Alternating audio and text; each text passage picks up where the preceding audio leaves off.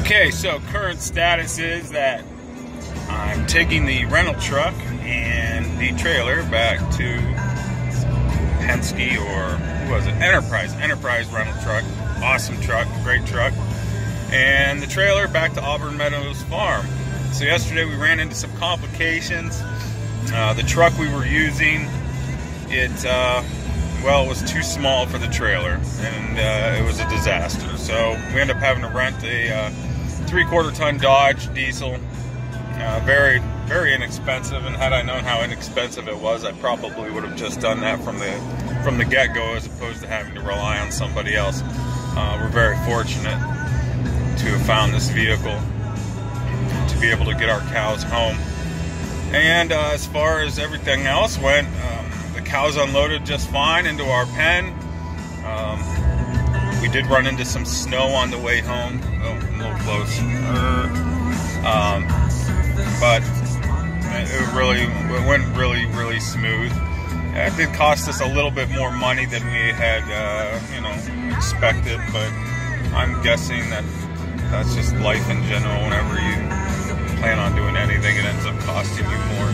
So we're really excited. Auburn Meadows Farm really hooked us up. My mother from Tuckaway Farms in Sagertown, Pennsylvania, and Auburn Meadow Farms in West Middlesex, Pennsylvania.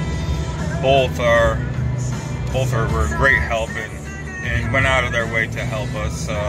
Unfortunately, my mom's truck is used to pulling goats and not cows. So, current situation, taking this beautiful brand new Dodge 3/4 ton 2500 Ram back. I'm so sad because it's beautiful. It's got 3,000 miles on it, and that is the sun in the background. We haven't seen that here in northwestern Pennsylvania in, gosh, probably a week or more. It's been pretty dreary around here. My wife is super excited to have our cows home.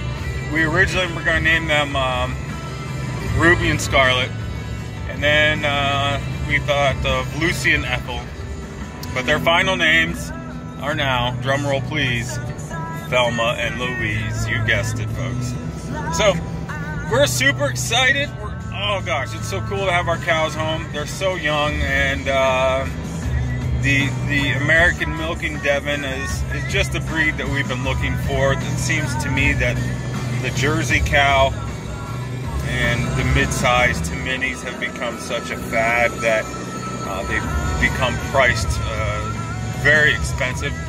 And the American Milking Devon is a heritage breed of cow. It was the first cow or bull here in the United States, and honestly, it is the animal that helped build our country, and it dang near went extinct. So we're happy to carry on the tradition, I guess, carry on the breed. They are unregistered, but it is what it is. We know what they are. So, but here we go again, heading back down to West Middlesex in Boardman, Ohio. I don't know what else to say other than I'm super excited, and I'm super happy. My wife is super excited. She's super happy, and it'll be a year or more before we start getting our milk and our cheese and our butter, but we're moving in the right direction. We're trending forward. So this is just the baby steps into it. It's been a lot of work to this point, building our pens. Luckily we had the lumber, so we were able to get everything put together relatively inexpensively. The lumber had been purchased a long time ago for a different purpose that never got fulfilled. But here we are. We're doing it, man. We're living our dream. Don't live the American dream, man. Be the American dream. All right. So I'm not sure what day this is. I think this might be day 5, I want to say, maybe. Something like that. And as you can see, this is Thelma. Say hi, Thelma. She's pretty friendly. Behind me, you can see her. That's Louise. She's chilling. And there's my Thelma. She's a good cow. They're both good cows.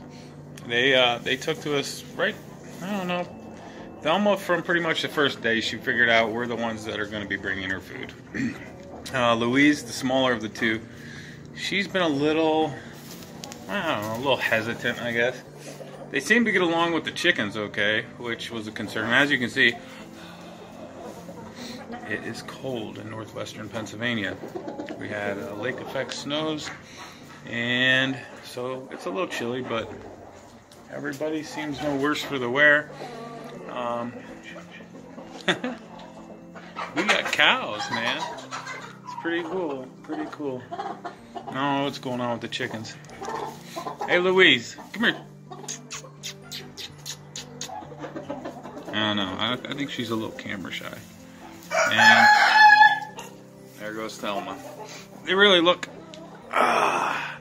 big, but they're not. They're just little cows. Little cows. She still don't like to be touched unless prompted with food. I guess food's the biggest contributing factor. Once they figure out where their food's coming from, then you know, hey, they're like, you're my food thing. So she's butting up against me right now. She must have an itchy head. They're so cool. I absolutely adore them. She's kind of giving me some head button action. Maybe she's a little grouchy. I don't know. Maybe her head's itchy. I'll find out. I think her head might have been itchy. Anyways, those are the cows. I'm Rich, and this is Three Falls Organics. And we're doing the best we can. Okay, so today's the first day of real halter training. And the, well, the chicken has decided to join into the training here. She does not agree with what's happening to Thelma. She's been tied. We've had the halter on her for about 7 to 10 days.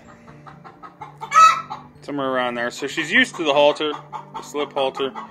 And now we're just going to do a little bit more. Louise over there, we're going to do them one at a time. Louise over there, she'll be next, but we're going to let her loose in about an hour, provided she doesn't rip the wall of the barn down. So, I think she'll be okay. We shall see. Miss Thang does not like what's happening with Thelma, and she has dedicated her life to this cause. Freedom for my people. This is not right.